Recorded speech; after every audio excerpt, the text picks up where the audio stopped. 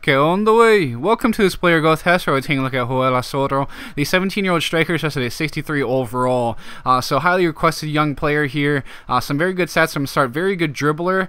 Probably might even be a better winger, than he actually is a striker. Especially see it later on with his stats. But he's 5'9", right-footed, medium work rates, 3-star weak foot, 3-star skill moves. Very high acceleration and sprint speed. Certainly he's going to grow a lot, especially without training. But very low attack position. We've seen that before, and for a striker / attacking player, that could be problematic to have only 42 attack position at the start, and without training he's not going to grow much at all in that stat, unfortunately, and you'll see it right away really. But 77 dribbling is very good. The short passing is looking solid still, but finishing growth is really awful for strikers. But you can see the finishing is not growing much, but the volleys are growing a lot. So it seems like the just kind of improvement for the shot in general of strikers goes to long shots, volleys, and finishing just stays kind of stagnant. I mean, up to 69 now, it's all right, but I was hoping to see better growth in that area. Is up to the 70 overall, and now gets up to this 75 overall, age 21. So huge growth to the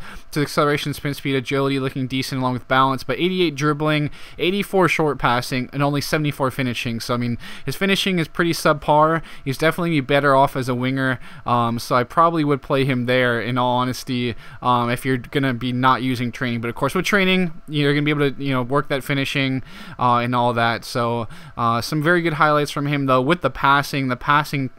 Ended up capping out being very good.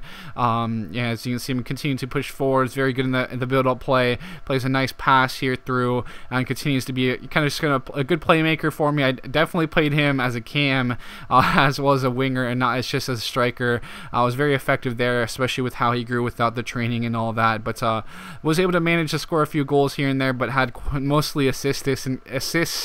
What the hell is that? Assist, and created a lot of chances for me with that passing ability, and of course his dribbling and all that. But again, scored a couple goals, but just wasn't super efficient in front of goal, because his finishing, I mean, it's decent, it's above average, but it's nothing really other than that. It's not very good or great, but he still can score some goals from time to time, get behind that defense with his acceleration, sprint speed, as you can see in this highlight, and grab himself a goal. But we'll take a look at him now. Capped out this 80 overall, age 25, only 45 attack position again, but maxed out acceleration and sprint speed, 85 balance, 77 agility, 99 dribbling, 97 short passing, 76 finishing. So he is absolutely ridiculous in those areas, and then also has 99 volleys.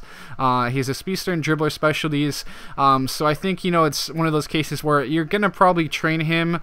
So he's gonna look a lot different, because you're obviously going to want to train that finishing.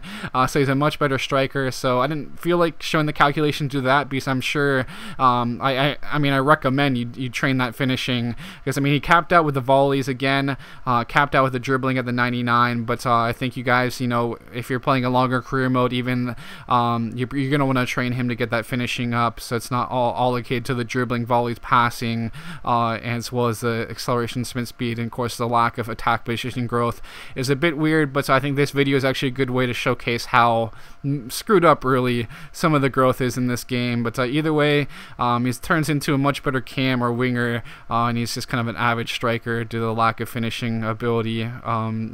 So with that, guys, thanks for tuning in. I'll be signing out now, and I'll catch you guys later.